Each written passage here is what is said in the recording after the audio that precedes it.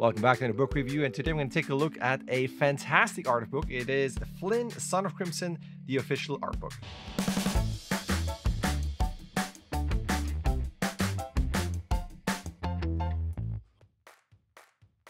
Always love a good pixel art game, and this book shows off the art in a fantastic way. It's a pretty hefty book. You can see this here.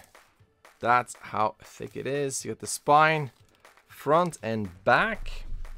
Let's check it out right away. Why waste time? There you go. You got the contents here from concept art all the way down to credits. 306 pages as it says. Let's start off with concept art. Already with strong Zelda Link vibes. And this goes between pixel art or actually showing line art. It's really great. Big fan of this. Dare I say I have not finished the game. When it comes to finishing things for games and books, it takes me quite some time. I am definitely more invested in movies and TV shows, as that is my bread and butter. But I do love a good game. I'm still playing Spider-Man on the PS4 with my little one, as he swings through the city and I do the battles. It takes us forever. But anyway, you got here all the characters. Cool designs. Love the different variations. I love just these pages with art. Again, cool character designs. That's just the thing that I like about this game. There are many things that I like, but character art, the pixel art, the animation's great. Music is super cool too. Look at that. Love seeing all of this. Cool characters.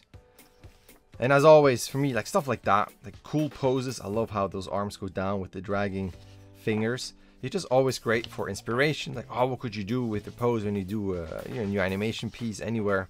So cool. But I do love how it really looks at all the characters. Different poses, sometimes different color variations. Super cool. You got your friends, as it says here. I'm just reading what you have here. So cool though. Look at that. Love it. So cool. When they announced that they're going to do an art of books, like, ooh, I like it. I'm frequently looking at little pixel art tweets that they have, showing off the work. It's great. You got your environments here.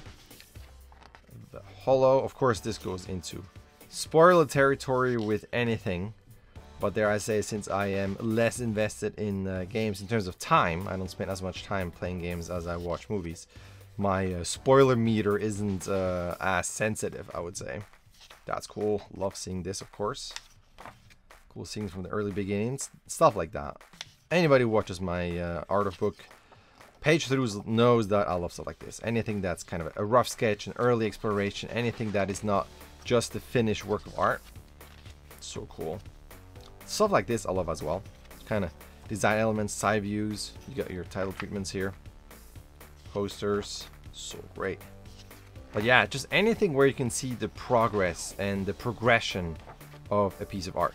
And that could be just for a single piece of art, for a poster, for a game design, for anything, on animatics, storyboards, all that stuff. Of course, as you can imagine, this is my favorite. And if you look at this here, come on, checks all the boxes. Super cute, great colors. Wish you could do this in motion, but then you have this. Gives you an idea of the emotion and the complexity of it. So yeah, so the moment I saw that, I was like, okay, I need to have that. And also, again, it's going back here. The use of color in the game is great. And just if you go through these pages and you switch to this, you might argue, well, these are just basic colors. I know they're basic colors, but come on. To me, beyond basic. I love it. It's just a cool marriage of color and design, proportions, everything. So cool. Come on, look at these. Just cool seeing from the artwork from before and now seeing that in pixelated version. It's so great. Maybe it's because I'm old. I just love pixels. So cool. So cool. Come on. How is this not super cool? I mean, given my age, pixels that, my first game was Pong. That's how old I am. So for me, it was always cool seeing, like, super early on. I played Atari, Intellivision, stuff like that. Philips. You had the cartridge putting in with the keyboard on the main console. It's great. Love the Intellivision as well. It's so cute. I love these. And then getting into 8-bit, 16-bit, all that stuff. It's just always great to kind of interpret what you see in those pixels. And back in the day, it's super nicely detailed. It was more through a CRT TV, so it wasn't as clean in terms of the pixel art. It was almost kind of, with that filter over it. Anybody who's young has no idea what I'm talking about, but it just kind of smoothed it all out. It was still just not as pixel clean as it is now. But as I have continued to play games on and off, my fascination with pixel art has never stopped. Maybe it's because my prime time was the LucasArts point and click, that type of animation, the backgrounds, Command and Conquer, that type of stuff, Commandos, come on, it's so great. These are awesome. I love it. So cool. Come on. Stuff like that. I see this. I want to play this. It just makes me happy. I don't know. For some people, it's in the nostalgic factor of PS1 blurry textures and low poly stuff, which I can see the appeal. And for others, it is photoreal, high fidelity, HD remasters, everything, you know, 4K, 8K, 60 frames a second, all that stuff. And to me, it's just this. I mean, come on. So cool. So cool. I love that we have full 2-page spreads. So neat. I mean, even if you don't play the game, it's a great art book. All that. Hopefully it's not too dark for the recording. Yeah.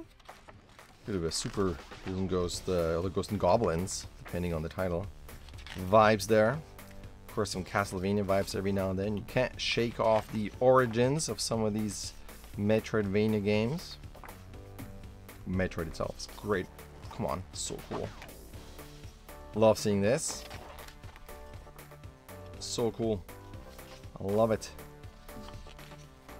Of course, you would think that by now I would have attempted to at least do some pixel art animation or something, or at least my own game. I don't know. Although that's a lot more involved than just pixel art animation.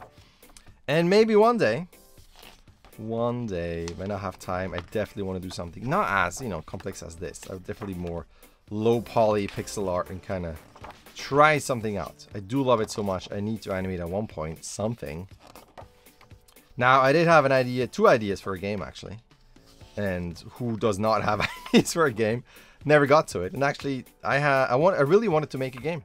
I collected a bunch of reference and wrote, you know, design doc and a bunch of stuff. And that was 10 years ago when my little one was born. And I was holding as a baby, get some downtime, thinking about certain things, and never got to it. Actually, one idea was extremely close to the Untitled Goose Game. Kind of a mischief thing where you move your character around, grabbing items to get somewhere, but the act of grabbing that would be to annoy, or in one effect would annoy someone around it. Something like that. I still like the idea though. I don't think it's different enough that I could start, but I do like my other idea. And one day I will go through another art book and tell you that idea that someone else did, and that someone else should, because I never get to it. Alright, look at that. Almost there. Cute. Love this. Credits. Got your artists. And Flynn's story will continue. I hope so. And that is the end. Oh, there you go. Awesome book for an awesome game. If you have played the game and you finished it, let me know in the comments. If you know of the game, let me know in the comments. I'm very curious. Maybe I'm alone in my pixel art love here. Maybe animation circles, maybe pixel art is too old. I don't know. I'm very curious. Anybody who watches my channel who plays games maybe and also knows that game. I'm very curious what your thoughts are. But that is that for the flip through. As I always say, many more books to come. I was kind of busy with the job search just a couple weeks ago. Got a new job, settling in, so got more time to dedicate to the channel again. And that's that. As always, thank you for watching. Thank you for watching till the very end. I appreciate your time. And if you like this, maybe you want to subscribe so you don't miss any of those uploads. You got reviews, you got a bunch of stuff. So go through the channel. This is my pitch at the end, which I should do at the beginning, but why not? Check it out. If you like it, subscribe. Maybe not. Just maybe dial in a couple weeks later. Maybe there's something else that you would like. And hopefully I'll see you later. And that's it from me. Thank you for watching.